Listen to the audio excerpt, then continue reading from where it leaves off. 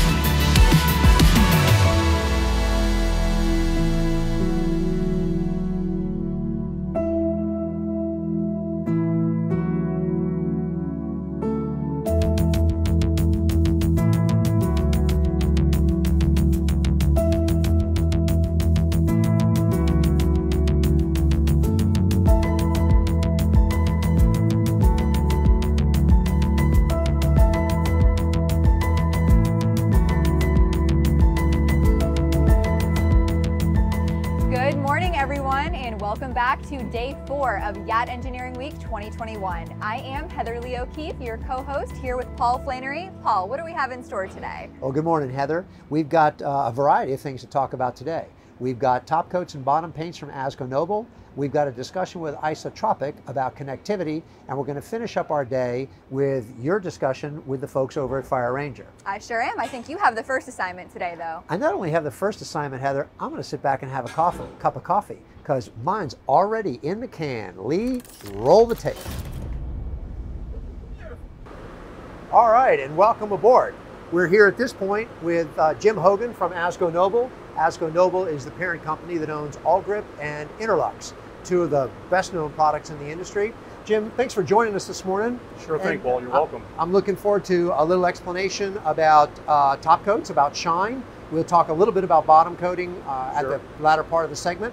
But we're on board one of the boats that's in process right now over at LMC of having a full paint done. Correct. So as people can see behind me, we've got a lot of blue in the picture. And that blue, if I'm not mistaken, is part of the intermediary process between a boat that comes in and needs to be painted and a boat that goes out with a good fresh shine on it. Yeah, exactly. And we've all grown up knowing that anything that's successful in painting, you have to have a proper preparation. If you skip steps in the preparation process, then you're likely not to have a good outcome. Well, exactly. Your highest shines are the ones that are most susceptible to showing any defects. That's correct. So the work is all in the prep. And also, the darker the color, the more it will show defects also. That's why we don't paint them black. Exactly. It's very important to identify where you may have some highs or lows in the finish. Right. And that's one of the reasons why they use a product like this this dye right here, so that when they begin the preparation process and they're sanding that, wherever there may be some of the material left behind, that would indicate a low area, where the applicator would then build that area back out in order to give them a properly profiled finish before they apply finish primer to it in preparation for top coating. So this boat in particular, where we stand is, she was brought in, she was evaluated, she was assessed, they gave a quote for a job.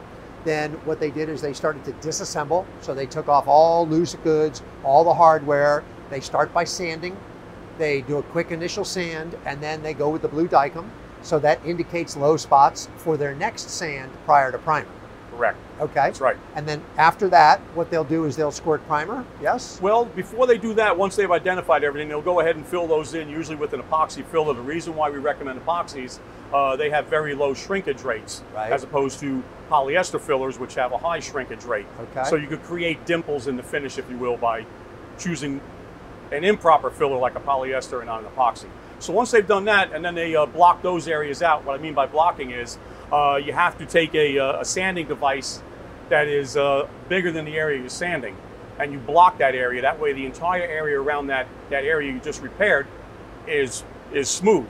There's no dips or highs or lows in it. That's why you would use a block. In fact, some of the boats, we see them using something called a longboard. Correct. Which is actually an elongated block that's a perfectly flat surface. Yep. And it gives them the ability to finish a surface prior to painting. That's right. It's perfectly smooth. Right. Okay. Yeah.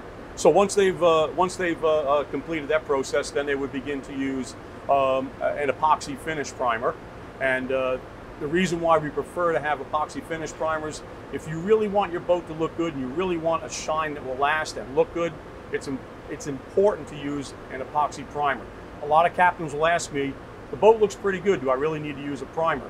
And I'll explain to them that by not using a primer, you could encounter some issues with the surface. You could have dieback conditions, you could have surface contamination. So by using a finish primer, we eliminate those in the process. Well, it also enhances adhesion too. Absolutely, yeah. The urethane top coats, they like to stick to epoxy primers. When we go down and we look at a boat that's got some shine on it, we're going to talk a little bit about the differences between epoxies and urethanes. Sure. And that's one of the most common questions. But is. We'll address that in a few minutes. Yeah. So where we are right now is in the process, and it's at its absolute worst. It looks worse now than when it came in needing paint.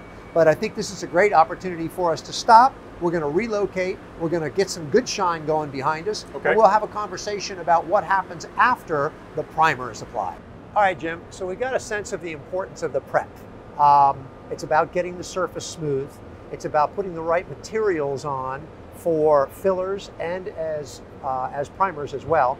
And then what the result is, hopefully, is a great top coat. We're going to take a look at the shine on this one, but first, there's something that I'd really like to talk about. There are a variety of different products that are offered in the marketplace for top coat. And there are linear polyurethanes, there are acrylics. Can you give us a short primer on what's the difference between these different chemical compounds? Sure. When it comes to the top sides used in the yacht painting, going way back, the original one was a linear polyester urethane, which is what all grip is. Very durable, very chemical resistant, long lasting, has great gloss to it, or shine, if you like to use that word. Pretty much the industry standard for nearly 35 years. Right. We then introduced, and other companies did also, what we call acrylic urethanes. Okay. The primary difference there is an acrylic urethane affords the applicator an opportunity to correct something if something goes wrong without having to repaint everything. Is that because of the way the polymers are suspended in the paint and how it happens when it cures? Yeah, exactly. I mean, it's exactly why, right. The polyester urethanes, LPUs, like all grip, they have a very, very finite amount of the polyester resin that rises to the top to lock in everything. That's what gives it its great shine. And durability, chemical resistance, and everything. That's correct. But a nail is too much for it to resist. Well, it is. That's right. We're not bulletproof, and I've had that term used before, and I tell folks, look, it's not bulletproof, but it's very durable. But the acrylics, on the other hand, they don't have that extreme durability that you find in a polyester urethane. So they have the ability to be corrected if there's something wrong, whether it's maybe some dust in the finish, or a run, or a sag, a nail or something scratches it, you can come back and repair that later.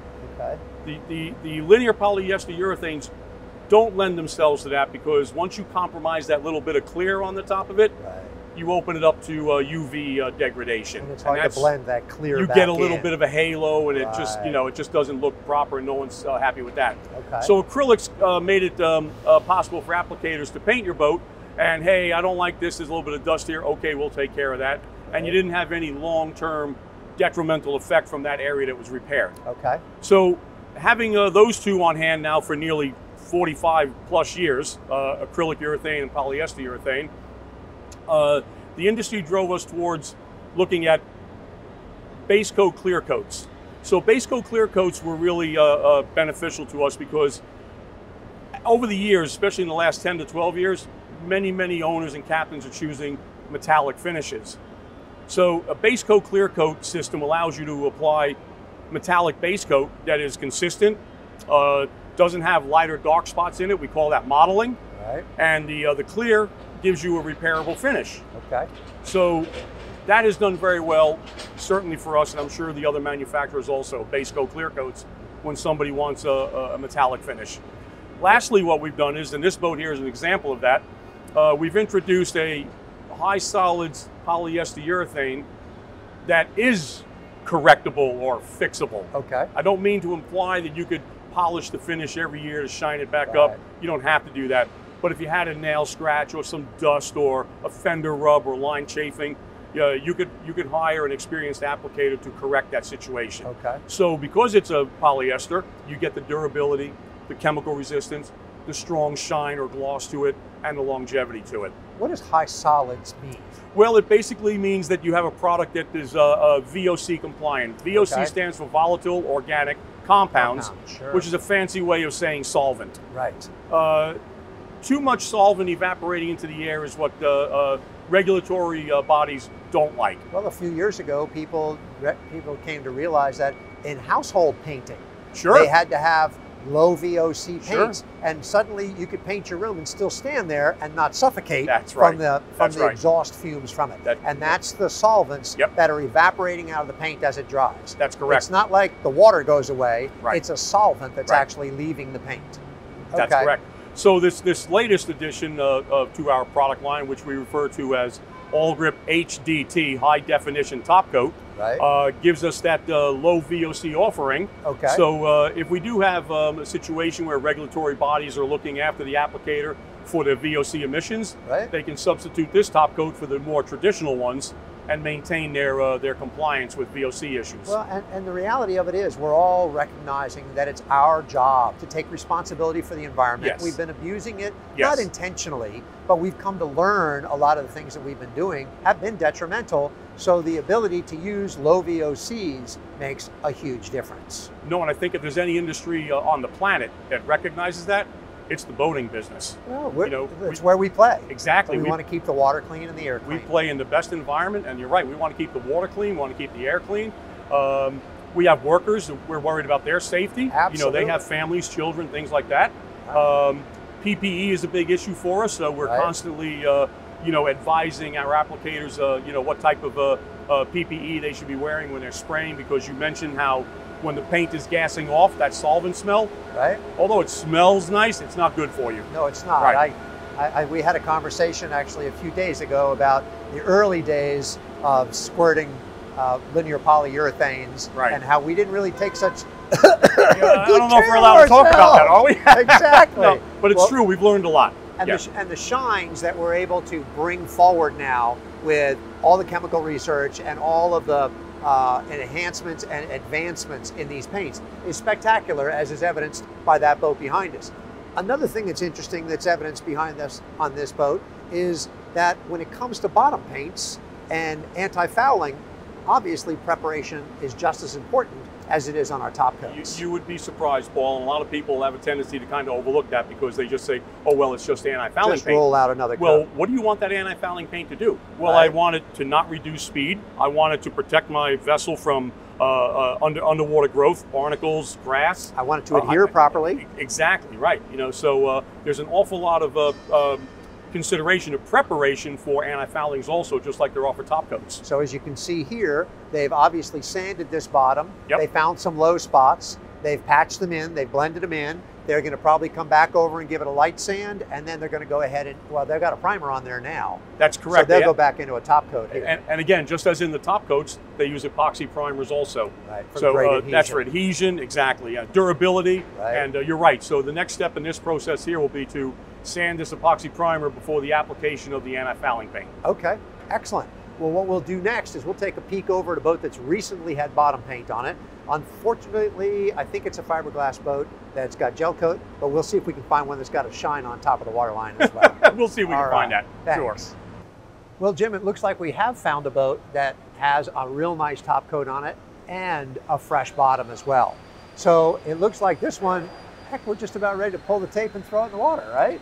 It sure does, Paul, and you're right, the boat looks really good. I mean, it looks like a fantastic anti-fouling application here. Obviously, the top coats look in really good shape. So, I mean, if I'm the owner of this vessel, I would be really happy to call it my boat. I'm ready to go. That's exactly right. Yep. So, you said we got a fresh coat of anti-fouling, fresh coat of bottom paint. They're all the same, right? What's the difference? Well, again, a bit of a misnomer that they're all the same. There are inherent differences in anti-fouling paints. The primary difference is the type of paint. You can have a hard finish paint, or you can have what we call like a sloughing type of paint. An ablative paint. An ablative. To better describe that, think of a bar of soap. Every time you wash it, a little bit of the soap comes off that bar of soap. Gotcha. That's what ablatives mimic, if you will. Okay. And the reason for that is the ablatives, what they want to do is, while you're underway, anything that may have attached to that anti-fouling paint will ablate or slough off the finish while you're underway, exposing new biocide. Biocide is the word that describes what type of, for lack of a better word, a pesticide that is used in the anti-fouling paint. That's why they're so restricted, because they are pesticides. So they just use copper, right? Well, copper is certainly one of them. Right. There are different types of copper thiocyanate, straight up copper, cuprous oxide, so there's different variants of copper also. Well, if you step back a couple of 100 years, they used to use sheet copper, Copper right? sheeting, exactly. They used to just go clad the bottom of the boat in copper because it was the element that they had that had the best repelling properties for bottom growth. That's correct. Obviously, so we're we still don't do using that copper anymore. today. There are some other biocides that are used today, and there are some that add to it. They're like separate ingredients from the biocide, and what they do is they help boost the existing biocide in there for the prevention of things like slime around the waterline, which can always be troubling because of the way the sun affects the anti-fouling paint right at the waterline. Right. So those ingredients help to combat slime from growing around there. The actual biocide is still doing the work under the waterline with regards to hard shell finish, barnacles, mussels, whatever it may be, and other types of underwater growth or algae. Yep. So dumping a bunch of cayenne pepper in there isn't effective like we thought it was years ago. Well, I think we're giving away a little bit of our age now, because that's been a bit of a wives' tale for an awful long time. Of course, you will encounter people that swear by it, and you will run into lab rats who say you're throwing your money away. Well, but there were some anti-fouling companies that offered it as an additive, and it was cayenne pepper. Well, and you know what? Different places where you keep your boat have different challenges. You've got saltier or lower salinity waters. Yeah. You've got water flow, which is a huge consideration. Right. You know, we were talking a little while ago about my roots in the brokerage business were up in Jacksonville. And the Ortega River is about 7 feet deep.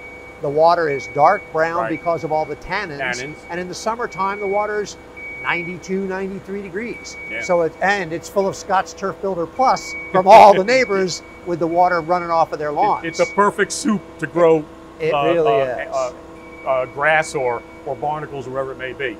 So you're right about that. And that's something I would encourage every captain or applicator to have a discussion first if you're choosing an anti-fouling paint for the first time. Where do you primarily keep the vessel? How often do you use the vessel? Do you incorporate or use divers to go down and have a look at the bottom and do a little bit of scrubbing once a month or whatever it may be? Those are really important questions that should be asked before any anti-fouling paint is on. What's the substrate? Is it aluminum? Is it steel? Is it wood? Is it composite? Is it fiberglass? All those questions need to be asked first. Now, once you establish that, you find an anti-fouling paint that works for where you keep the boat, how often you use the boat, and the type of substrate. It's really recommended that you don't veer from that or change from that, because that's what's working.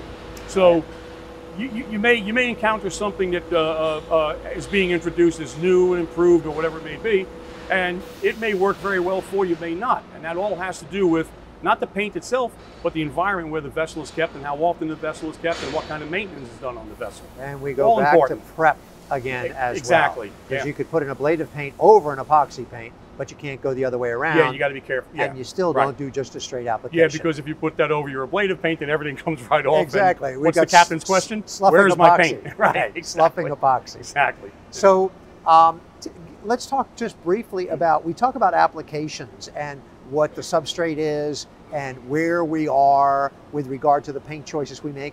But, you know, with so many boats today being kept out of the water, is an epoxy paint satisfactory for a boat that's kept up on a rack? Or is that where we can only use an ablative type of paint? Well, or they got hybrid types of paints now? No, it's a really good question you ask. And actually, I'm unfamiliar if there really are any true anti-fouling epoxies. There are underwater epoxy coatings, but they really don't have anti-fouling properties. So you'll find a lot of those used in sailboats where maybe they do a lot of racing. They want to be able to burnish the finish or wet sand it and make it nice and smooth. So a lot of them will choose an epoxy coating that's suitable for underwater, but it's not an anti-fouling. Generally, epoxies don't hold up well when they're exposed to UV.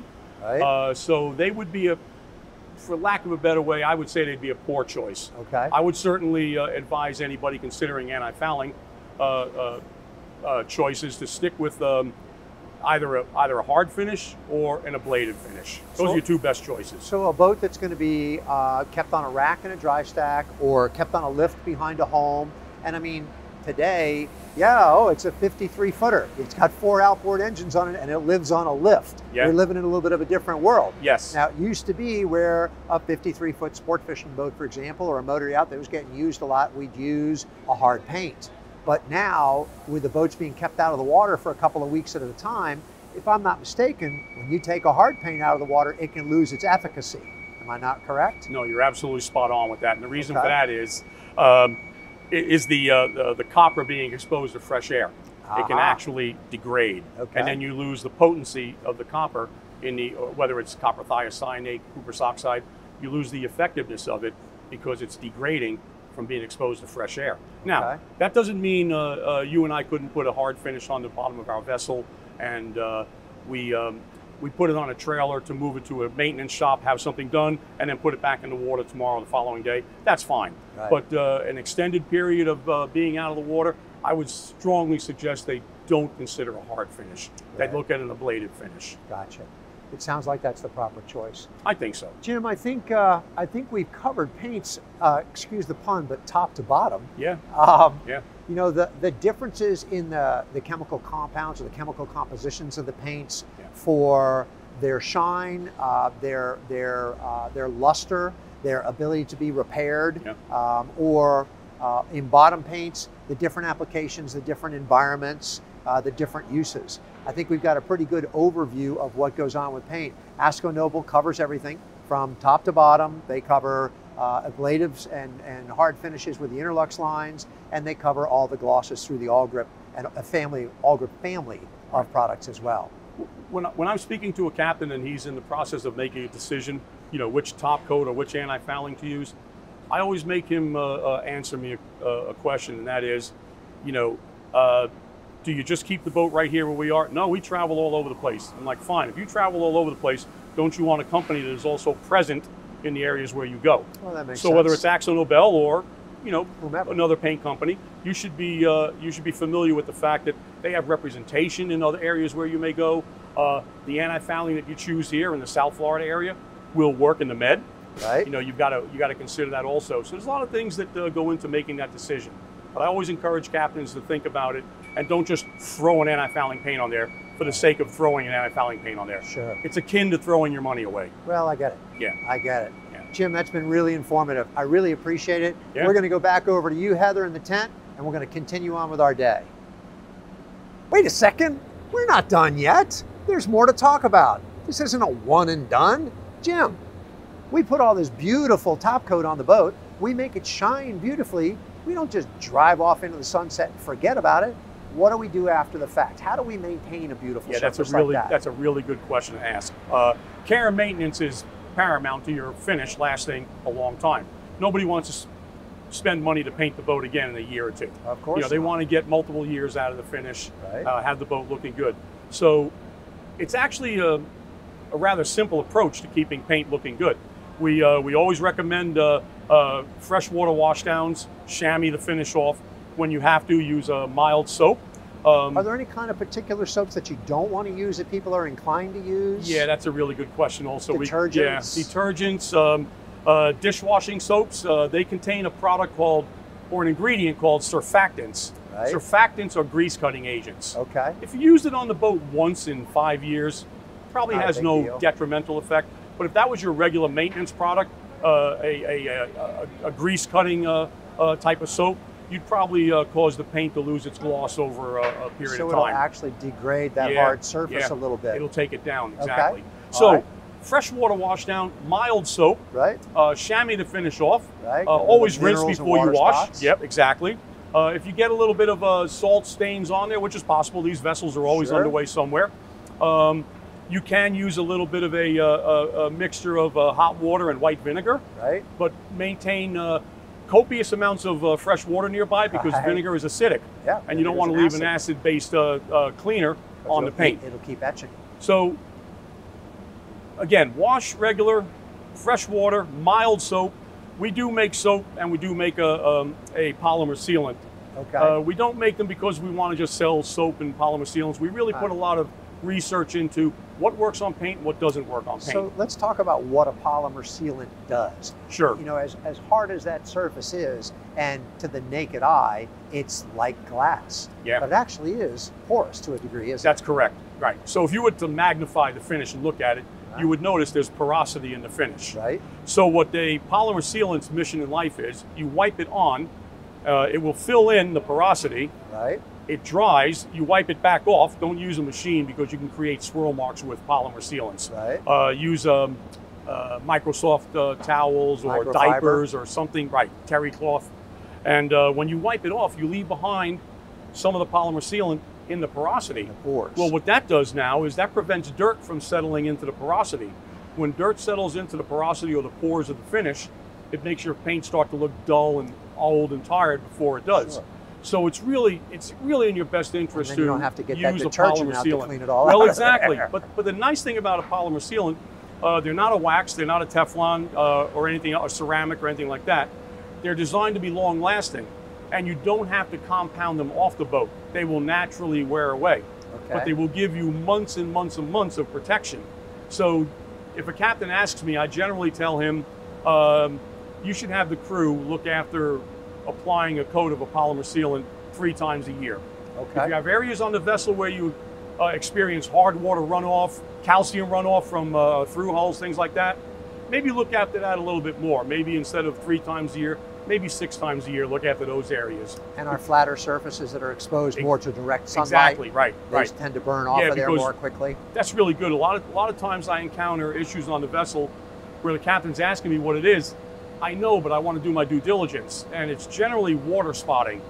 And the funny thing about water and sun, when they're magnified, they become like almost not an acid, but they can etch themselves into the finish. Sure. And once they do, it's next to impossible to get it out. Wow. Even compounding and buffing doesn't remove it. It leaves some telltale of that water stain there. So it's important to always chamois the boat off, get the crew working on that every day. Wet surfaces, horizontal ones, chamois them off. Don't let the sun beat on that water all day. And the light colors obviously reflect that sunlight better than the dark colors. Correct. The dark colors are even more adversely They pull affected. it in. Right. Absolutely, because Yeah. of the heat generated. Also, and a lot of crew know this already, main deck, boat decks, things like that. Wherever you have cushions, if you're not underway, stow the away, let 'em- cushions, let 'em because any dry. water trapped under there can lead to the same condition, including blistering. That's why we don't like to see polyurethanes below the waterline, Right. because they can blister from water exposure, prolonged water exposure. Sure. Yeah. Sure. Well, now I think we've got it wrapped up. I think we've got a good handle on preps, on adhesions, on primers, on top coats, on Yeah. bottom coats. And now Yeah. I think it's okay to go over to you, Heather, in the tent. I'll see you there in a few minutes. Yacht Engineering Week 2021 has been made possible by Pantropic Power, the only authorized Caterpillar Power Systems dealer in South Florida. Florida Nautical Surveyors, your complete solution to all of your vessel surveying needs. And Robert Allen Law, exclusively dealing with the business of yachting. We would also like to thank Quantum Stabilizers, AME Solutions, DeAngelo Exhaust, MPI Marine Professionals Incorporated, Concord Marine Electronics, Lauderdale Marine Center, Marine Data, Isotropic, Dockmate, and Murray Ventilation Products. We'll be right back.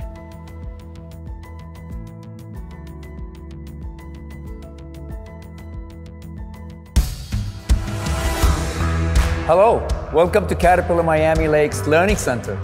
I would like to talk to you about our new C32B high-performance marine engine.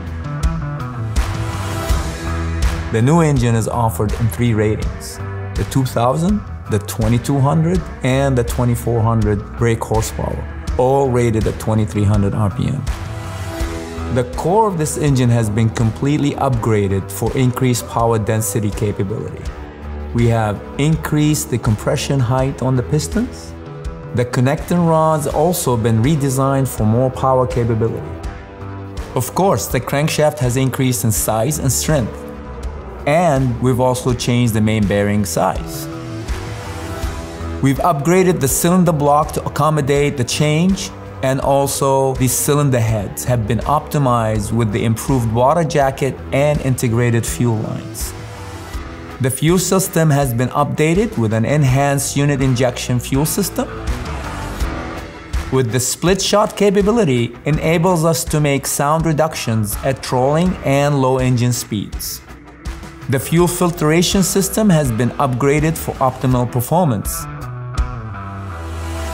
The charge air system has been upgraded to a 3-turbo sequential air system. We can control the sequence of how the turbos are utilized as the engine speed and power increase. The cooling system update includes a larger aftercooler core and a second rubber impeller seawater pump. So now there's a seawater pump on the front and the rear of the engine, a dedicated circuit for the aftercooler, and a dedicated circuit for the jacket water heat exchanger. However, we maintain a single inlet and outlet seawater connection.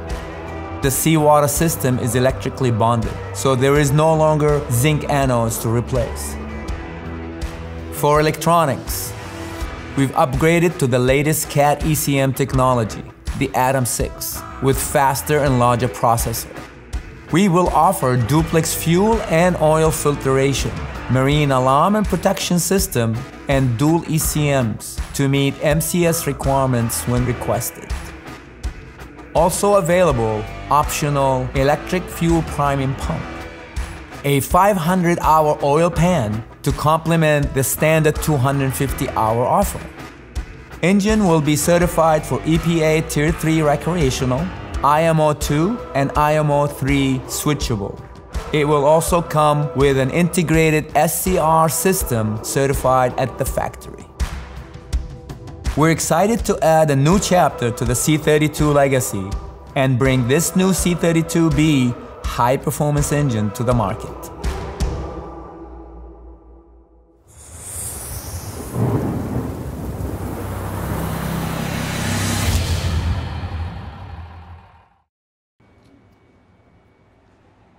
And we're back. Our next segment is with Melissa and Mike from Isotropic. We learned a good bit about connectivity, Heather. We sure did. Let's share with our viewers what we learned. Lee, play the tape. Welcome back, everybody. We're here to talk about satellite connectivity in this segment. I want to thank the folks from Seakeeper and Kristen Klein at Northrop & Johnson for getting us access to the Yacht Sinbad, where we're here with Melissa Orlick, our co-host Heather, and Mike Moser from Isotropic. They're going to give us a little insight as to what goes on in the satellite world today and subscription services so that we can set some realistic expectations. Welcome, Melissa. Thanks so much. Mike, welcome. Thank you, Paul. I'm not going to welcome Heather because she's been with us all day. So, Melissa, here's the situation. Unless you've been living in a cave, you're pretty much aware of the fact that the boating business is on fire. And the thing that we've realized over the course of the last 12 months is a huge influx in first-time boat buyers. Now, with the onset of the pandemic, people vacated their offices and they went and activated home offices. And the first thing that they realized was that they didn't have the bandwidth in their home system to be able to support all of the things that they needed to use. So they had the kids home from school and they were streaming, whether it was classes or video games is irrelevant. Mom had the things that she was normally used to doing and having access to during the day at home.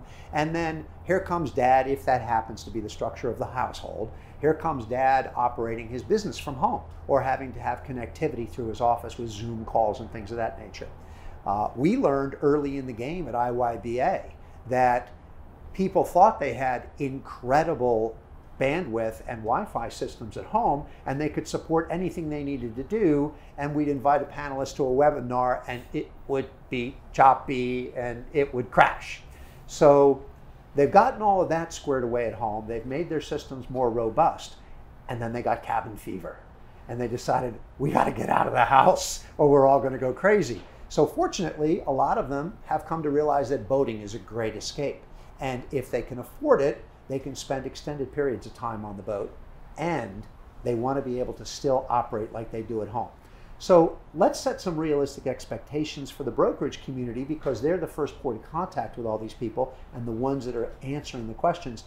What do we need to tell these first-time buyers with regard to connectivity so that they can have what it is that they need and understand that there's a cost involved, but they can tailor that cost to their comfort level? Yeah, you're exactly right. We've seen a tremendous amount of, first-time boat owners, first-time users of VSAT services or cellular services on board yachts. So setting expectations is definitely has to be the first job right off the bat. I think, first of all, if you have a VSAT system on board, you'll want to do a site survey of it, find out what equipment you have on board and what capabilities that equipment can do. Can it travel to the places that you want to go to? Can it provide you the speeds that you need to? If you don't have equipment, you need to work with either your marine electronics dealer or a technician service and find out what you can install on board based on the size of the yacht, based on where you're going to go, and possibly the capabilities, again, of what you really want to stream. I want to step back real quickly to one of the first things that you said in where you're going to go. So many of these services, as I remember from years ago, were tailored to small geographic areas. Is that still the case? Do you have to pretty much define where you're going to be operating the boat, or can you have wide-ranging connectivity? Well, especially I think with COVID and so forth, I think people are trying to get as far away as they can, obviously, from shore-based side. So everything from down to the Caribbean, South America, Panama, Costa Rica, a lot of people are going everywhere these days. So you want to be able to have a system and have a provider that can provide you either with the coverage of the regions you want to go to or specific locations. So you definitely want to ask those questions on both ends, equipment-wise and a service provider side. Okay. So when we've identified the equipment that we're going to need to get the reach that we'll want for the area that we're going to be traveling, and we've determined the subscription, what is it that we can, let's use as an example, a 70-foot boat that's going to travel the southeastern United States and the Bahamas. So let's just use that as an easy template to work from, because it's a big piece of what we do. What would we be telling that first-time buyer he's going to need for that, and what would his expectations be in his ability to stay connected? Let's say he has a wife and 2 children that are going to be on board the boat with him traveling, and let's have a captain so that he doesn't run aground and have to use his VSAT to call for help. Exactly. Okay. Yep. I think the biggest thing, and I think even in just yachting alone, the more educated you are on what you really need is key. So be educated on what you think you're going to be using for applications. Is your wife going to be shopping and possibly shopping for another house? Are you going to be trying to use your office and using Zoom calls? And are your kids doing remote learning, or are they just on board trying to do their video gaming? What are all those applications, and what do those applications actually require for speed? Because as we know, each one of those requires different speeds. So you're going to want to make sure that your package allows for all of you as a users to be able to have that. Okay. That brings up a question that I just thought of. I know with my cellular data plan, they have this thing called unlimited, which we all know there's no real such thing as unlimited. Is there something like that with these kinds of systems as well? Like an unlimited plan, or yeah, so unlimited has been such an ambiguous term that's been thrown around, and I think a lot of people think that that's what they need to ask for, which in reality, a number of cellular carriers, a number of VSAT service providers have actually redefined that term to really just mean no overage charges. So at the end of the day, you want to dig deeper and find out what the service providers are actually offering for you. Are they offering you month-to-month contracts? Are they offering you 3-month contracts? What are those actual terms, and what's the flexibility of it? Because maybe they want to go from one location to another, and then they need to go home to visit other family. Do they need to have services during those off periods is really the questions you should be asking. Sure. So I guess you need to figure out what is it that you're doing. Are you Zooming? Are you just searching the internet? Are you streaming Netflix? So is that, I guess, a bandwidth question maybe, or do you ask the client, you know, what do you typically do when you're using your internet? Are you on Zoom for client meetings? I know that's what I would personally be doing, but you know, my little cousin might want to be streaming his video games. So what are the differences there, and what kind of accommodations can you make for different clients? Certainly. I can touch on that. So, I mean, before we get to that, I think you should understand what bandwidth packages, how they're structured. And that typically comes with an MIR and a CIR. Your MIR is your maximum information rate.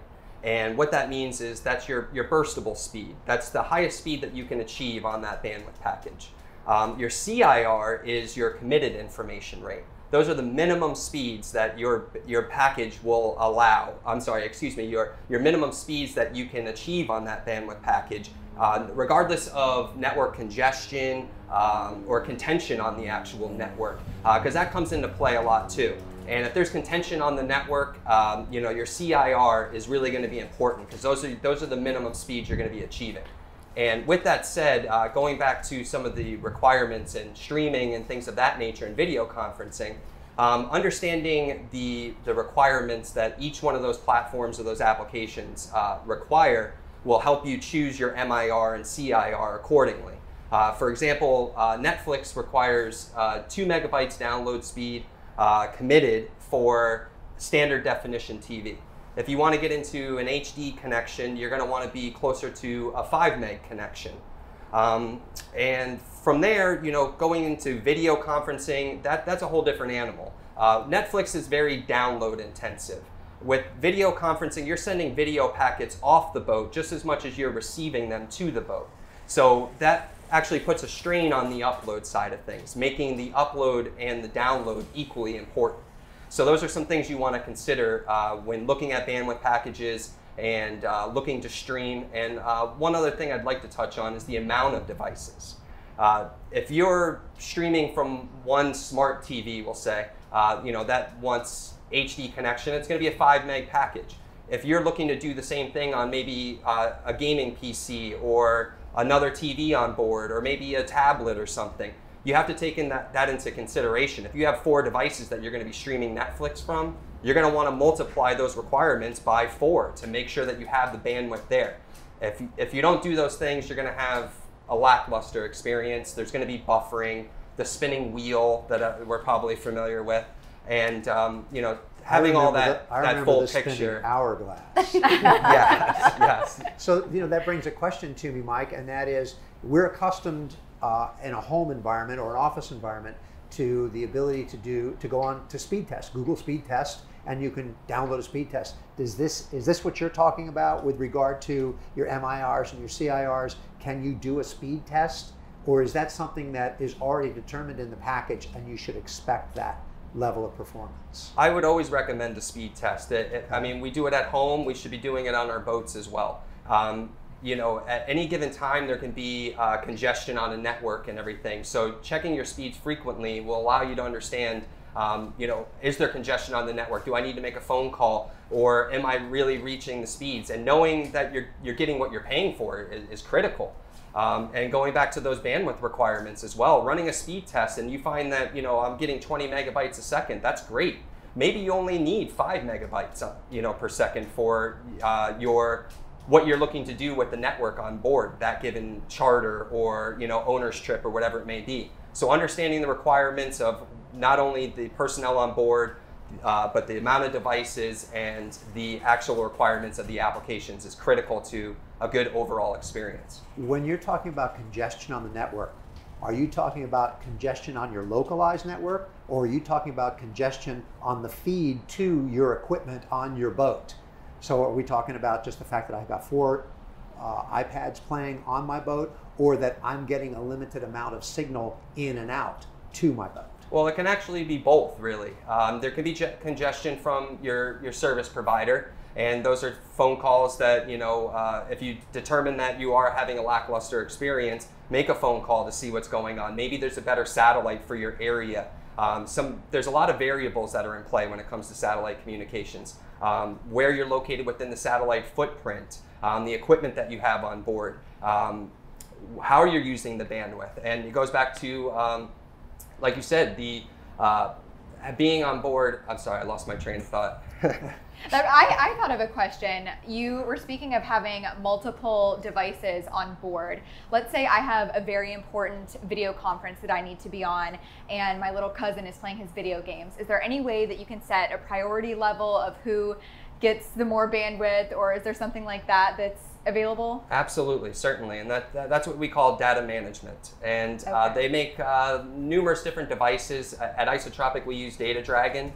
And what Data Dragon does is uses what we call flow command to shape your traffic and prioritize applications based on the needs. So if you find that you're going to be using Zoom for the video conference that day, you can actually prioritize the Zoom application to get the bandwidth before any other devices on board receive that bandwidth. So that would obviously come from the personnel on board and what they find would be the most highest priority.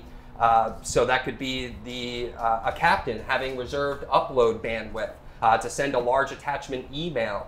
Maybe they need to send documents to their next port of call or their yacht manager. Those are all critical, communications that need to get out off the boat. And if there's congestion on the actual internal network where you're maxing out those speeds, you may not have bandwidth available to get those critical documents or emails off the boat. So understanding the requirements and knowing your bandwidth package is really critical. So you call that data management. Is that something that's included in your services? Is that an additional service? Going back to setting realistic expectations for first-time buyers, is that something that they should expect to add on, or is that usually included? With our service, it's included. With other providers, it may be a charge, a per-month charge. And they may use different types of devices. I mentioned flow command, and the way we see the networks is everything is a flow. Every device that's connected to a network is a flow. And where we coin the term flow command is commanding those flows to go, making sure the bandwidth is delivered where it needed most and not being wasted on things that are maybe running in the background that aren't needed, whether it's a video caching service or something of that nature, just chewing up that critical bandwidth that you need. So being able to prioritize, can you set that up out of the gate so that it's always one link, one person, one device that has the priority, and then you can set a priority 2 for another person or device and a priority 3 for and on down through the chain? Correct. Yep. So you can, separate your network so that the owner and the guests get the priority of things, and then your crew and so forth get secondary. So it's good to be king. It is. Okay. So, Mike, one of the things that you just mentioned, and whichever one of you chooses to answer this is fine, you talked about geographic areas and them being defined. Is it, I'm going to guess that the satellites are in a geofixed orbit, correct? Certainly. So they're in a specific location and they are in sync with the orbit of the Earth. Is the defined boundary on the satellite signal a very sharp defined boundary, or do you just start to lose it? Do they overlap? How does it, if you choose to move around, how does that work? They do overlap in certain instances, certainly, and it is a gradual fall off as you're reaching the edge of the footprint. And as you're reaching the edge of the footprint, you're going to lose signal strength, which can affect your bandwidth speeds. So it is critical to have multiple satellite options, especially in the area that you're traveling. You want to have more than just 1 or 2 options, if possible, 3 or 4. And that gives you different look angles. Like you had mentioned, the satellites are geostationary, so they are spinning with the same speed of the Earth. They're always fixated in a specific part of the sky.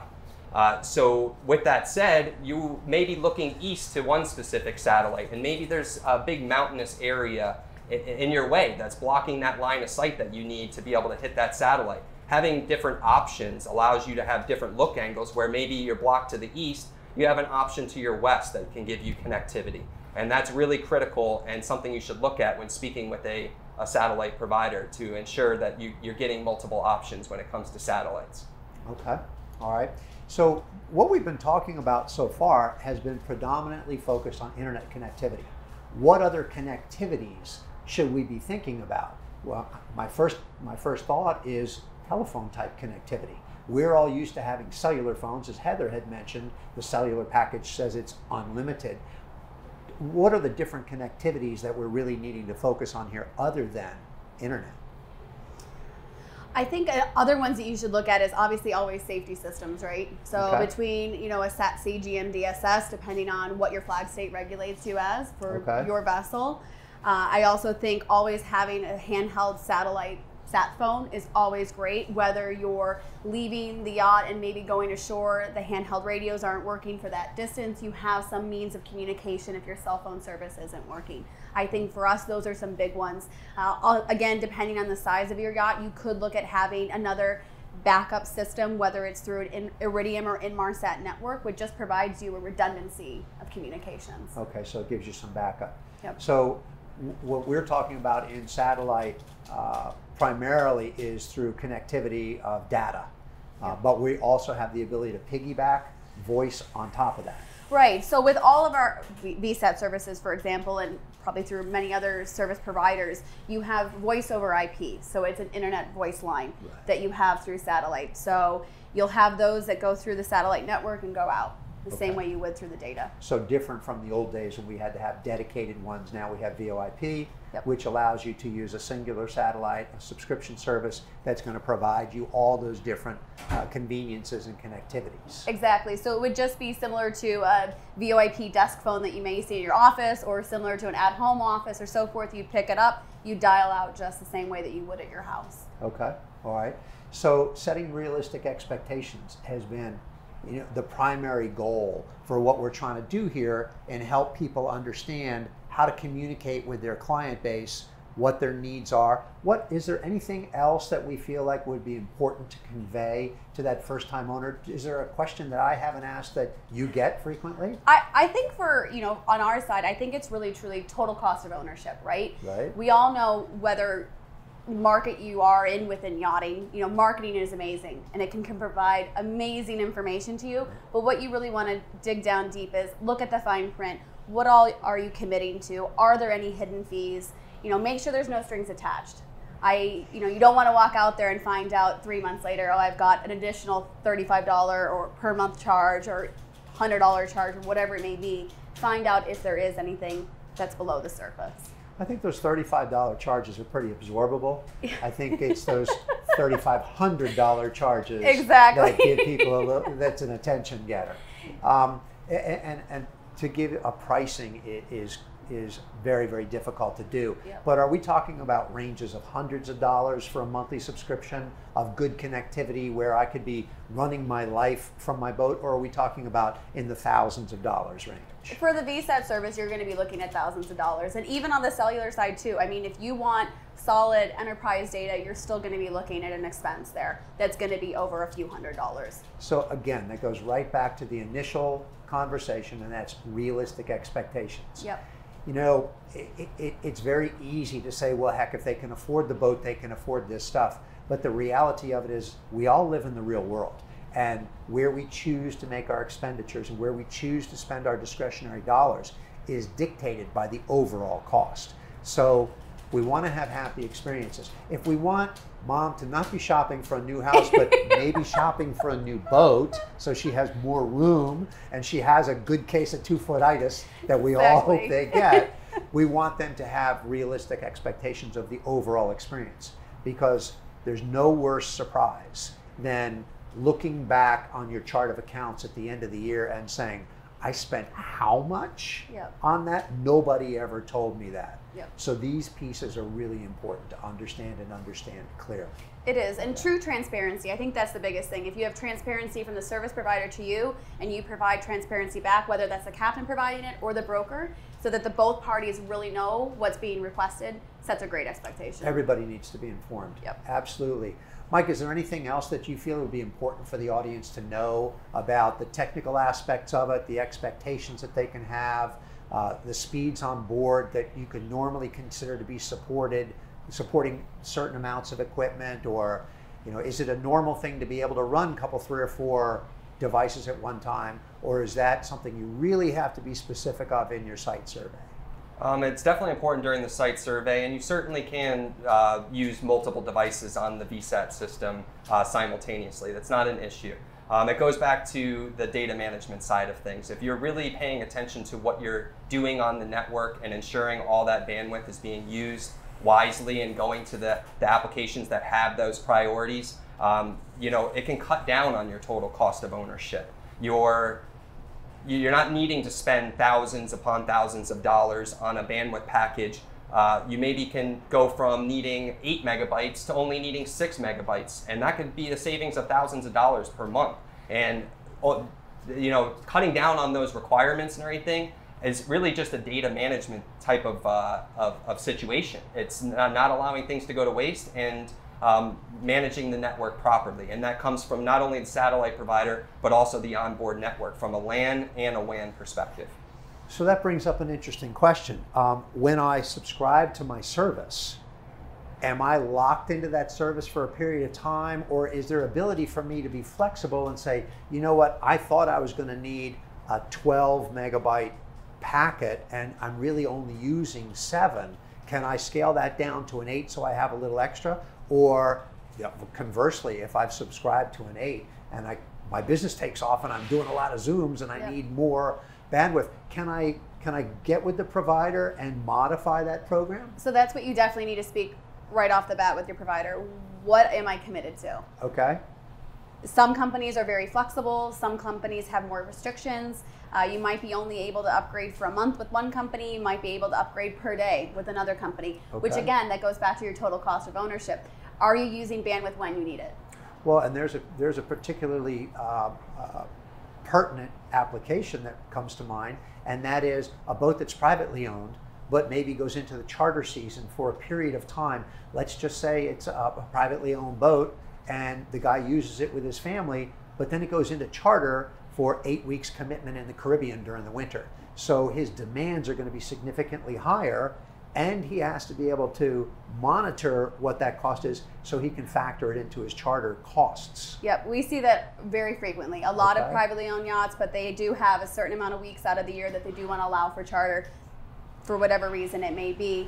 And you know, there is the flexibility where it's, you know, the owner only needs X amount of data, but they know that this charter coming on is very, very kid friendly, a lot of activity. They don't want to be playing outside, they want to be gaming or whatever we need to be. They're able to upgrade just for that charter week. One of the charter guests is going to be shopping for a boat. Exactly. Okay. Exactly. Maybe that boat that they're on. You got to be able to go to yachtbroker.org, the IYBA multiple listing system, and find your new boat. Exactly. Shameless plug. And we should also know what the MLS requires for bandwidth. That's right. It's elegant, it's minimal, and it's intuitive. Exactly. So you do want to be able to have that flexibility so that, you know, the charter guest is only paying for the bandwidth when they're on board, because you don't want to have to put that cost over to a, you know, a charter and say, oh, well, you have to pay for the whole month at an upgraded rate. No, you should only pay for it for the period that you're on board. And really you don't want to set your charter rate to where you lose money. Exactly. Because it's a business. Certainly. It's a business.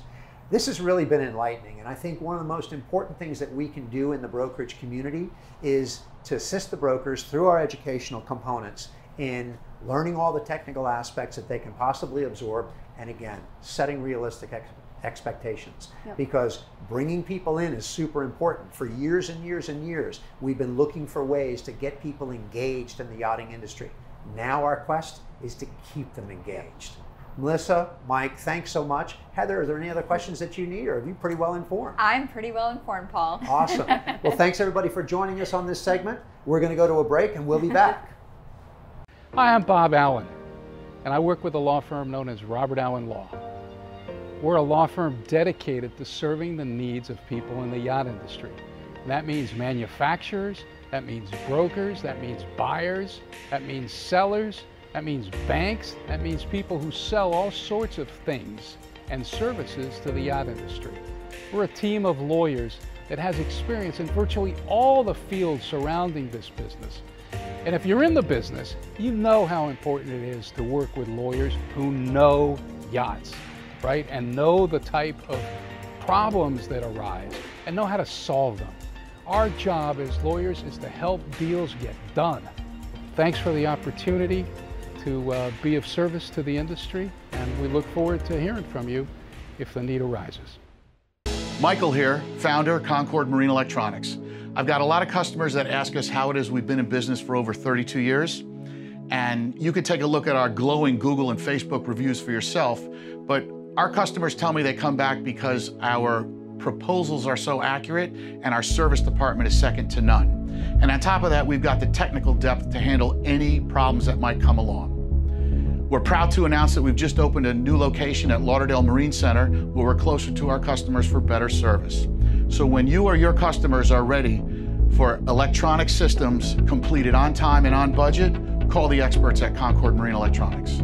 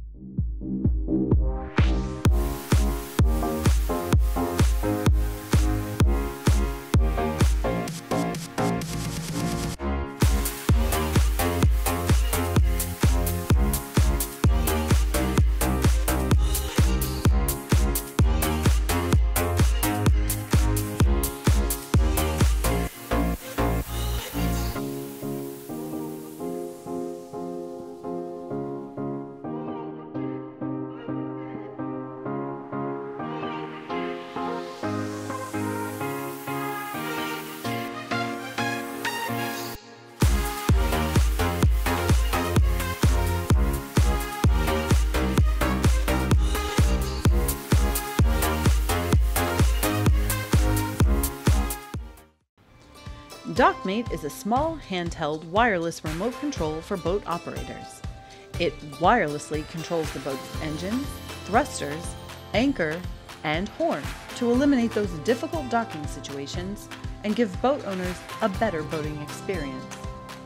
Our two-way communication between our remote and our receiver provides the redundant safety features owners are looking for. Dockmate is the only wireless remote control that can provide you with smooth, variable, proportional throttle control. Our proprietary customizable software called Dock Control allows us to personalize the Dockmate twist exactly to the owner's specifications. Give yourself a better boating experience and install a Dockmate today on your vessel.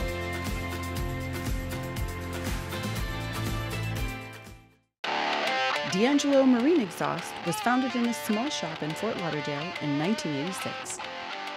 Today, we occupy over 30,000 square feet of state-of-the-art manufacturing and engineering facilities.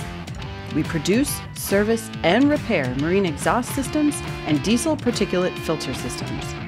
For more information, go to DeAngeloMarine.com. Marine Data Solutions. Our affordable, high-speed internet keeps you connected. Marine Data Solutions is proud to provide superior wireless internet for yachting, 10 times faster than your VSAT at a fraction of the cost. Our unlimited internet service includes no throttle, no contract, no activation fee, no overages, no surprises, and same-day shipping with 24/7 tech support. Check out our Bahamas airtime package, 300 gigabytes for $350, no throttle. And we offer unlimited gigabytes of unthrottled, high-speed mobile internet service throughout the continental United States, a fixed low monthly cost, and no long-term commitment. Call us today to find out more about the best high-speed marine wireless internet. We ship SIMs and equipment anywhere in the world overnight. We are Marine Data Solutions.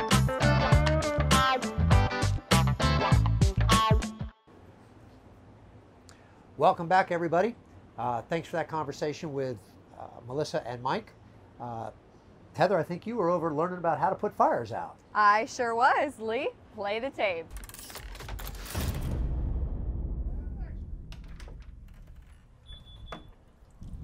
Hi everyone, I'm here at Fire Ranger in Fort Lauderdale, where Paul has sent me to dispel some myths about the fire extinguisher systems and safety systems on boats. Paul will be texting me some questions for the guys, so let's go meet him now. Hello, Barbara. Good, how are you? Hello, gentlemen. Hello, Heather. Hey, good Nice afternoon, to Heather. meet you, Glenn. Nice to meet you.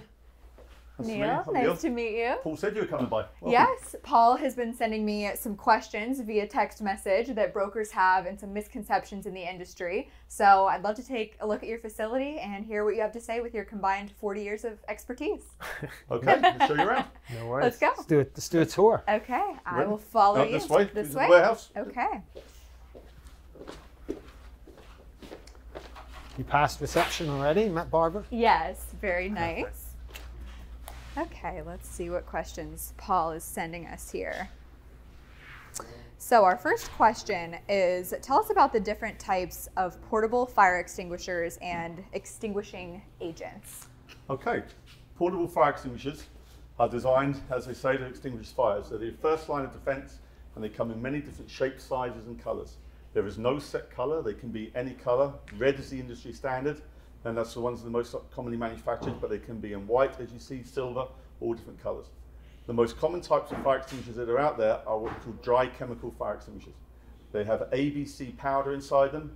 These are used for multi-purpose effect to cover the most common types of fire, which is trash wood and paper, liquids, oils and gasolines, and electric fires. There are other agents like water, halon gases, CO2, foam that are designed for specific types of fires and specific applications. So the most common fire extinguishers you find are ABC dry chemical. And does ABC stand for something? It stands for the most common types of fires that you have. Each fire is rated. Type A is trash wood and paper, type B is liquids and gas, and type C is electrical. So if it's an ABC extinguisher, it covers the most common types of fires.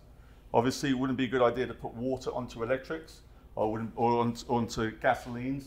So you have extinguishing agents, most commonly dry chemical, that are designed to cover any type of fire. So an ABC extinguisher is the most common type you will find.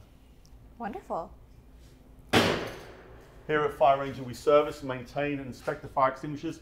This is our inventory and storage area. These extinguishers here have all been tested, ready to go out into the field. So if we have to swap out equipment that's been used or discharged or damaged, we have extinguishers here on the shelves that the techs can take straight out into the environment. Great, so these ones are all ready to go? These are all ready to go, yes. We Wonderful. have many more that I can show you in a minute that are going to be serviced, but these ones have been checked, passed through our quality control testing, and are here sat on the shelves ready to stock the trucks. Okay, let's take a look at the ones that need servicing. Okay, coming through. This is our packaging and inventory area. Any equipment that is supplied to the vessels, fire and safety services, is set up here, and when the techs pull up in their vehicles, they come to the back here, they call in their order, and our warehouse department gets it ready for them. Fantastic. When the technicians work out in the field, they bring back equipment that needs to be serviced or maintained for some reason. They bring it here, they drop it off. Either it has to be scrapped because there's something wrong with it, or it can be reserviced, refilled and recharged. Basically, a fire extinguisher has a shelf life, a boil-on date. Depending on the type of fire extinguisher, it could be either 5 years, 6 years, 10 or 12. The most common types of fire extinguishers have to be refilled every 6 years, and then hydro tested, which is a pressure test taken out on them, every 12 years. So depending on the type of extinguisher, it gets dropped off here by the technicians. Our warehouse staff take the extinguisher. They either scrap it, in which case we recycle the metal and the powder or the agent inside them, or they can rebuild them. Around here we have what's called our recharge room. All the fire extinguishers are sorted into type and size. Just turn the fan off there, please. Here in our recharge room, our technicians take the fire extinguishers, they disassemble them, they take out the agent, they rebuild the heads, they put in new O-rings and valves, they repressurize the fire extinguishers, they then put them into a water bucket, they pressure test them, make sure there's no leaks in them, they then clean them up, put the new certification stickers on them, put the hose back on, and then they're ready to go back out into service again. Wow. So an average fire extinguisher would have a lifespan of 12 years, and every 6 years it has to be refilled. Every 12 years it has to have a complete hydro test on them. These ones here have passed through the inspection test, the refill test, they've been repressurized, and now the reason they're in the water is making sure there's no leaks or bubbles coming out, and if they're good to go, they get cleaned up and put back into the system, ready to be used again. So how many times can you refurbish one? As long as it's not too damaged, or it's not rusty, or there's not too much corrosion on it, you can keep going. You can't have anything that's prior to 1984. But any fire extinguisher that is allowed to be recharged and refilled, if it was manufactured after 1984, As long as the extinguisher is in good condition, we can keep recycling it every 6 to 12 years and refilling it, taking it apart, replacing components inside and giving it a new life. Wonderful. Okay. Once the fire extinguisher is good and ready to go, it's then put in a pallet, depending again on type and size, taken back over to our inventory department, and the techs will then take it down into the field. It looks good. Thank you. We also service. That's the idea. Yeah. Making them clean and shiny is a really important part of the job. We also inspect and certify and test fire suppression systems. These are fire suppression cylinders that have come off of many different types of vessels. As you can see, again, they come in all shapes, sizes, and colours. There's CO2, there's clean agent, there's foam. This equipment here is specific equipment that's come off a certain vessel, and that vessel is requiring the exact same equipment back. Quite often what you get is a swap out process, where if a technician goes on site and finds an extinguisher that has an issue with it, he will then just swap it out for one that is good to go. But in a lot of occasions, the owners of a vessel or the management or the captains only want the same equipment back, in which case it is documented that way. So when this equipment has been serviced and refilled, that equipment goes back onto the exact vessel. Okay, I see these ones have labels, so that's probably why they want the same ones This is back. it, yeah. Every fire extinguisher has a place on the ship. You can't just randomly put them around. So depending on the fire plan of the ship, each fire extinguisher is designated for that area. You have certain extinguishers that can be in the kitchens or the engine rooms or the galleys. And certain, this one here is on the sun, goes on the sun deck. This one here goes in the laundry room, so we know exactly where it gets replaced when it gets put back. Fantastic. Okay, thank you. Okay, so what else do we do at Fire Engine here? We service and repair all the fire suppression systems and portable fire extinguishers ourselves. We cover many different services.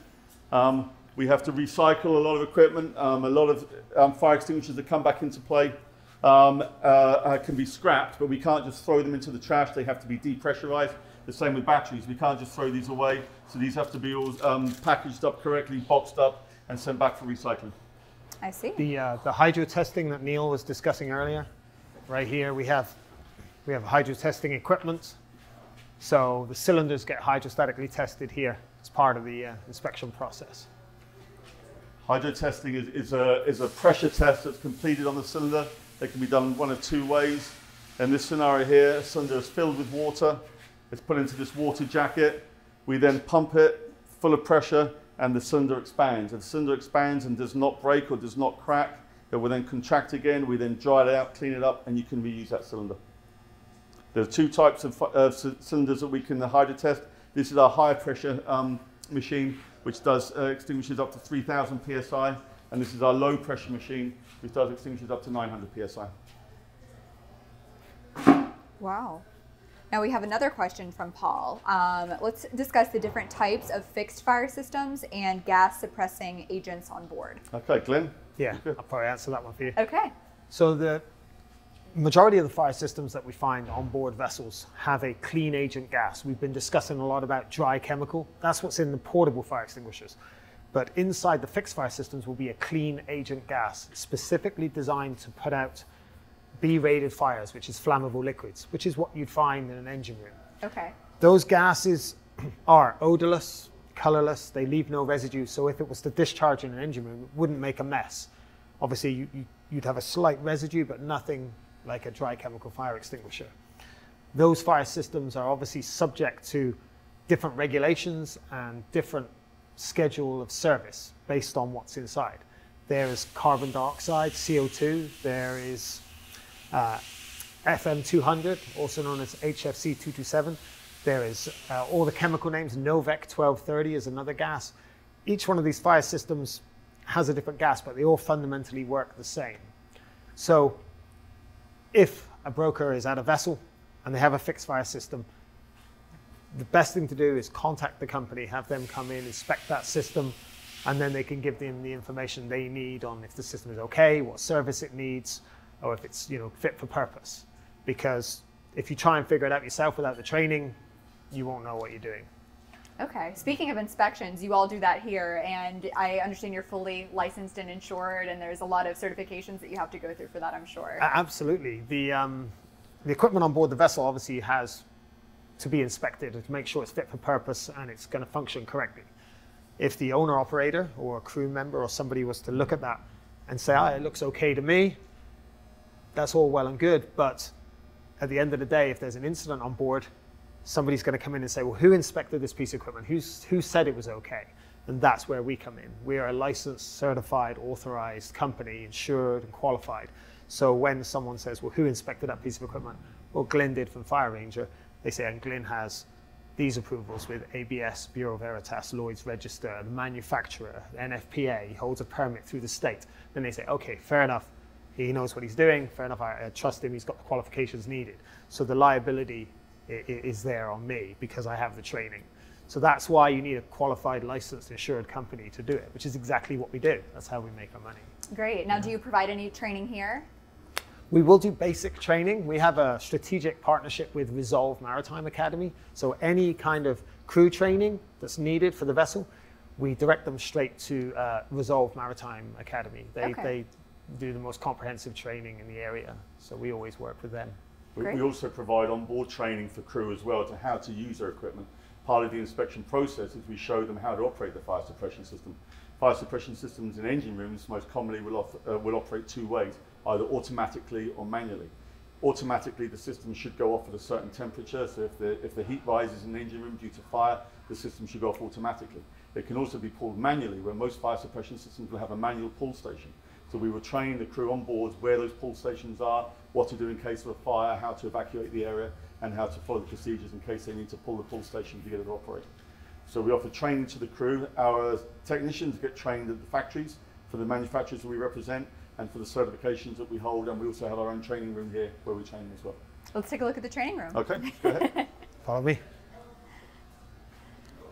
So you mentioned that there's a chemical system and CO2 and things like that. Now, I'm no scientist here, but I know that, let's say, oxygen fuels a fire. So there are different types of gases that can put out a fire. Is that what I'm hearing? There are, yes. Okay. There's certain chemical agents that displace oxygen. Okay. So that's how they suppress the fire, by displacing oxygen. CO2 is one of those agents. Interesting. But the newer gases, they don't displace oxygen. They rapidly cool the space. So if somebody was inside the hazard area when it went off, it wouldn't cause any asphyxiation. They would be able to breathe it. Okay. So that, agents, as they progress, they get better and better each time. They have a technological advances, and then they get better and better. Sure. Original halon that was out, which is the most common name that people refer to clean agent gas, was very good at putting out fires, but it could be poisonous in certain circumstances, and it was also very bad for the environment. Mm-hmm. As time progresses and new methods of manufacture come into to effect, there's obviously been lots of different types of gases that have taken over that, and that we're now at the most common modern type, which is called Novik 1230, which, as Glenn says, changes the reaction temperature in a fire, which puts the fire out, but you can also stand in a room and breathe it, and it also has virtually zero ozone or environmental impact. So It's good for the environment, and you can stand in a room and breathe. Zero carbon footprint. Great. Which is great for today. Great. So now what are we looking at here? This is our employee training room. We do our own in-house training room for OSHA, for manufacturers guidance, for continuing education. These are mock-up of different types of fire suppression systems that the technicians will work on. The most common one that you probably see in the marine industry would be this one here, which would be a Sea Fire, which is one of the biggest manufacturers. They're based out of Baltimore, Maryland, and they manufacture one of the most common types of fire suppression system that you see in an engine room.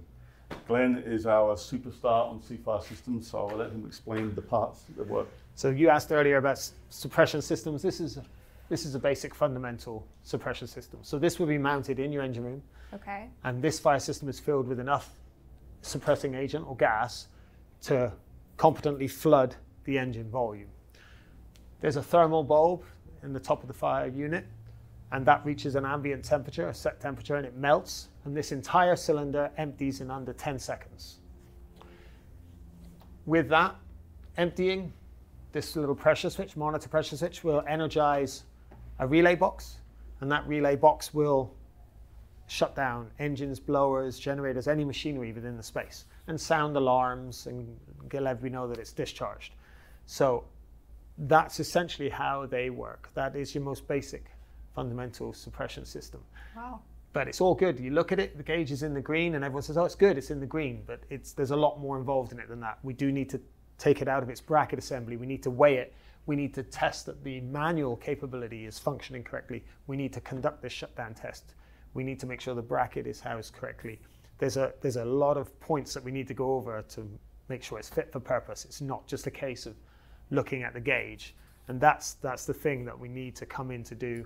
If the vessel's for sale, if it's had a survey, if they're getting a new insurance carrier, anything like that, that's going to be needed. It's going to come up and say, you need to get that fire system inspected and certified by a licensed company.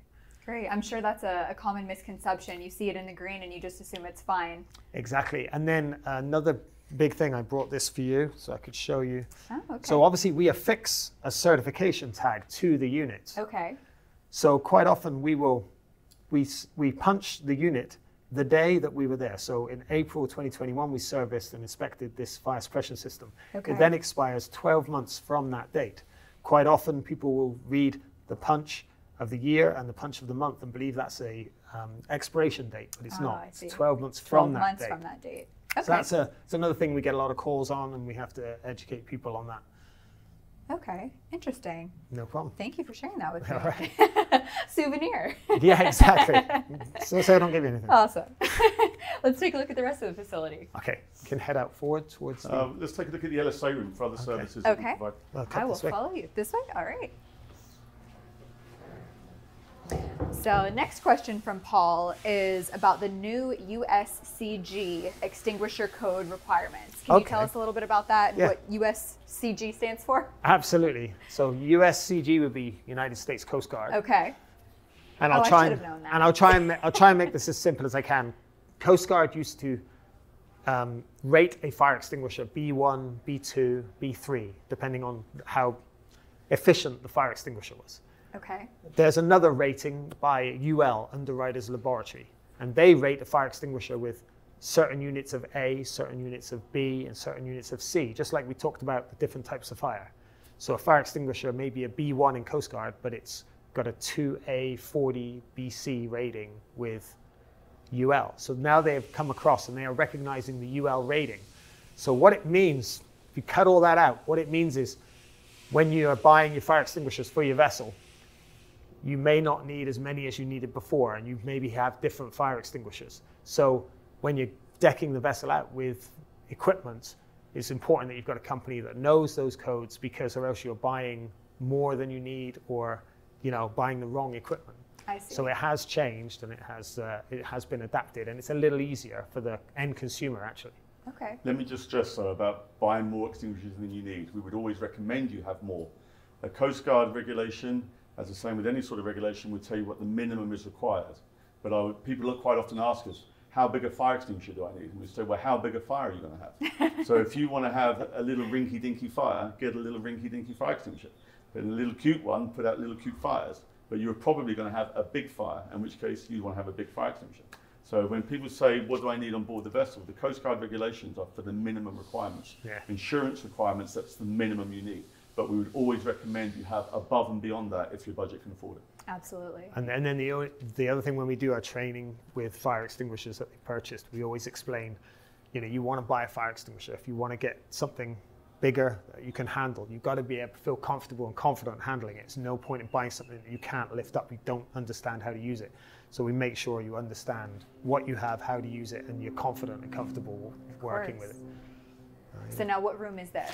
So part of the other aspect of vessel service is there's fire extinguishers and there's fixed fire systems, but the vessels also have fire and safety items related to fire and safety, like immersion suits, also known as Gumby suits or anti-exposure suits. Mm-hmm. They have breathing apparatus.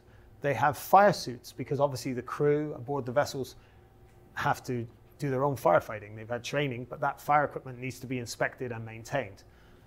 There's also SCBA cylinders. There is rigid inflatable life jackets. All that equipment is subject to inspection every year under the jurisdiction of the vessel. So we make sure that equipment is inspected and maintained in accordance with the applicable code, depending on the vessel. Great. So you do it all here. Yeah, absolutely. There's small emergency escape breathing devices. It's never ending. Anything to do with fire and safety is going to fall under that. Absolutely. That umbrella. A simple inflatable life jacket has to operate at all times. They have replaceable cartridges, replaceable bobbins that set them off. They have flashlights.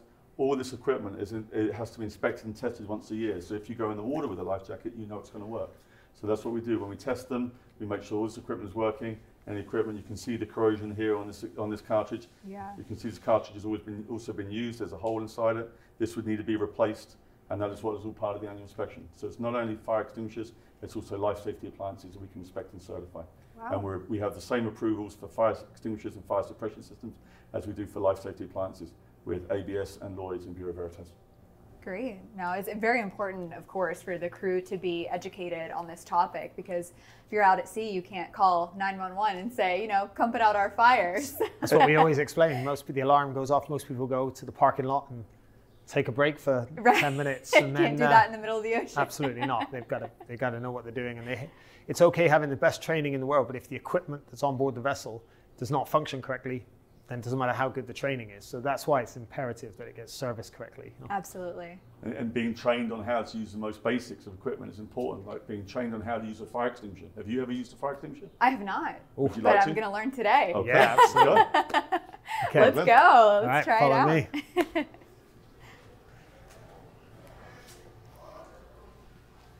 Let's see. And I know there are some new types of products that are coming out, such as lithium-ion battery fires and special fire extinguishers for that sort of thing. Correct. Can you speak to that a little bit? Yeah, there's something that's obviously new to us is all the batteries in cell phones, batteries in e-cigarettes, lithium-ion batteries in Computers, hand tools, everything computers, hand tools, all that sort of stuff. So those fire extinguishers, they've developed a fire extinguisher called an AVD fire extinguisher, which is your triple word score for the day. That's aqueous vermiculite dispersion. I will never There's a remember good word that. for you. And specifically designed to work on a lithium-ion battery. It will coat the battery. It will contain it so that you don't get thermal runaway, which is where one cell heats up, ignites, and burns the next cell, and it just keeps perpetuating and going and going. So those extinguishers are on the market.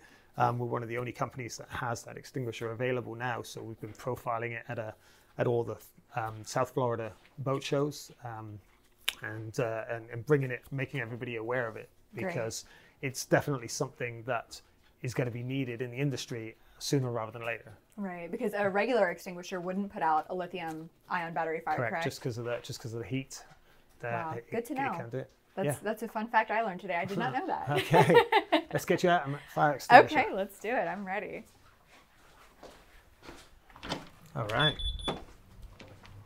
Thank you.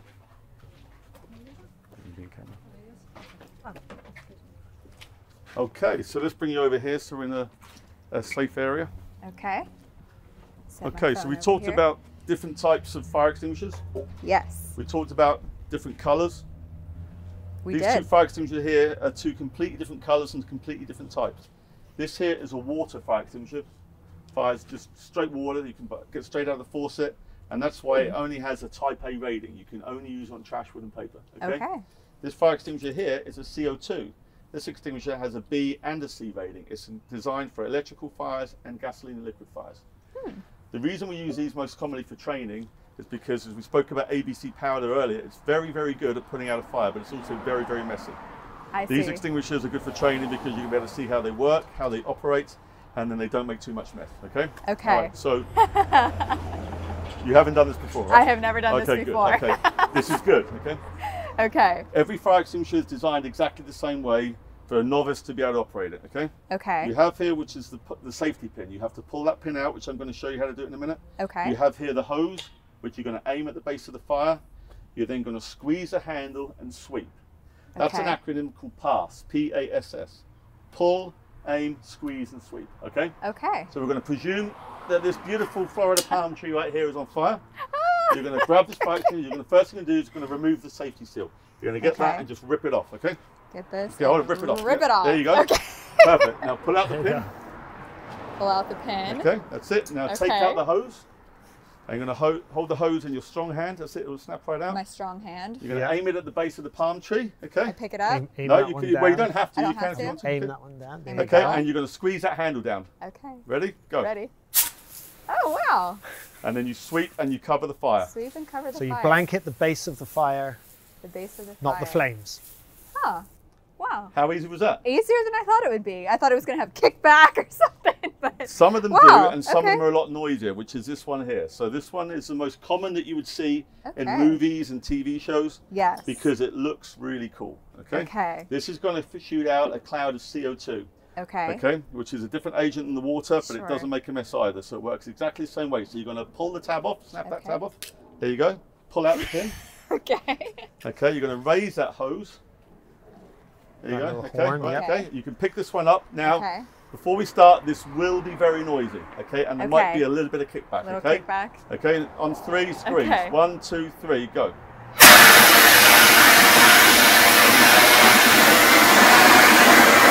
Wow. And as you can Pretty see, cool. zero agent. It's Wow. gone. Okay. So imagine if that was in a fire suppression system and you just sprayed that in the engine room, you wouldn't even know you sprayed it. Right. Yeah, I always thought it was like a foam or something that came out. Some of them are foam, some of them Okay. are dry chemical, some of them are gas, some of them are CO2, and some of them are water. Now, with the way most fire extinguishers are placed and designed on board is that a company that has put them in the right locations would have the right extinguisher for the right hazard.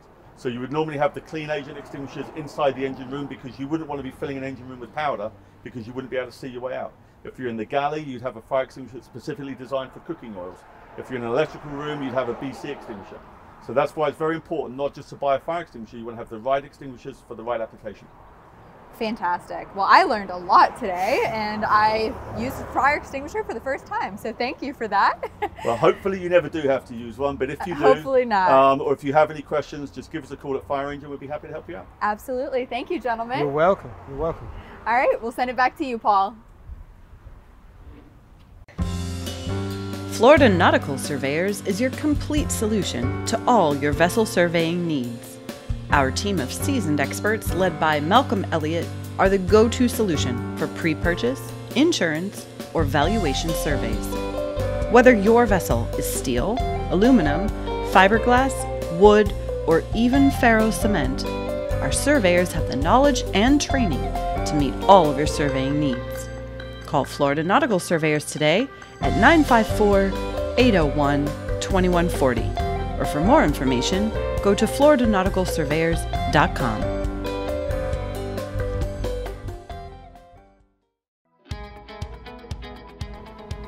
Our industry has learned that to control your data is to control your destiny. Yachtbroker.org is the key to that control. As a member of any professional yachting association, when you input your data, you are the owner of that information. At Yachtbroker.org, you can keep track of all data reports related to your company by viewing your customized live management dashboard. Create an eye-catching photo gallery with our new thumbnail editor. Follow vessels of your liking to get status notifications in current time. Identify special commission conditions immediately, and even report a vessel to our team and the listing broker. Need to have access to your fleet on the go?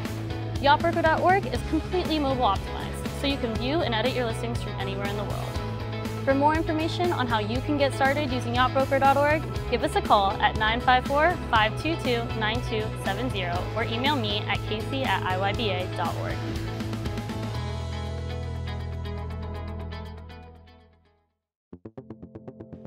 Marine Professionals MPI has been in business since 1997. With over 20 years of experience, we at MPI provide you the very best in marine electronics, audio, video, and networking. We specialize in boats from 40 to 120 feet. If you need navigation, including Garmin, Raymarine, or any other top brands, MPI is your go-to source. If you need audio-video equipment, MPI can provide you with HD TV and the very best sound with a Sonos Hi-Fi sound system. MPI is the only Marine Gold Sonos dealer in the country. Nowadays, everybody wants high-speed internet. MPI can offer you different solutions that fit your needs. Whether it's to pick up the marina Wi-Fi, cellular, or satellite, MPI has you covered. We'll make sure you can binge watch your favorite Netflix episodes anywhere, anytime you want. You can check us out online at marineprofessionals.com or call us today. I'm Mark Carreri, and I approve this message.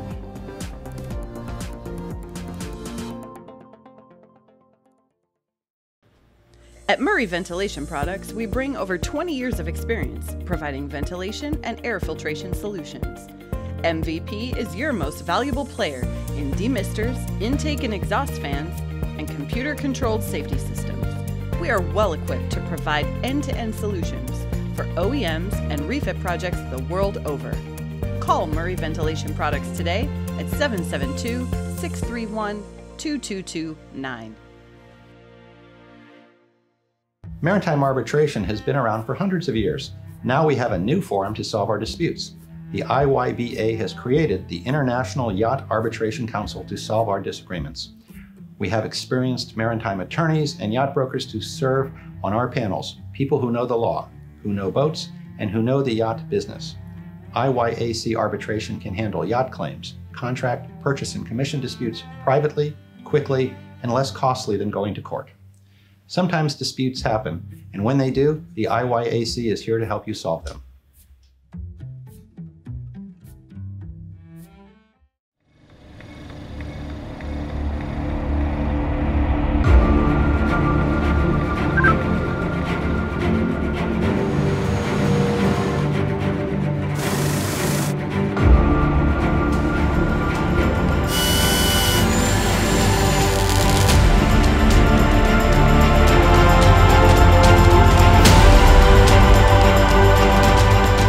Lauderdale Marine Center, a yard above. All right, folks, that's going to wrap it up for day 4 of Yacht Engineering Week. We had an opportunity to learn about paints. We talked about connectivity with Isotropic. And Heather, I think you learned how to put out a fire. I sure did, and that's it for day 4. We have one more day of Yacht Engineering Week 2021. We will see you tomorrow morning at 9 a.m. See you then. Yacht Engineering Week 2021 has been made possible by Pantropic Power, the only authorized Caterpillar Power Systems dealer in South Florida. Florida Nautical Surveyors, your complete solution to all of your vessel surveying needs. And Robert Allen Law, exclusively dealing with the business of yachting. We would also like to thank Quantum Stabilizers, AME Solutions, DeAngelo Exhaust, MPI Marine Professionals Incorporated, Concord Marine Electronics, Lauderdale Marine Center, Marine Data, Isotropic, Dockmate, and Murray Ventilation Products. Thanks for joining us. See you tomorrow.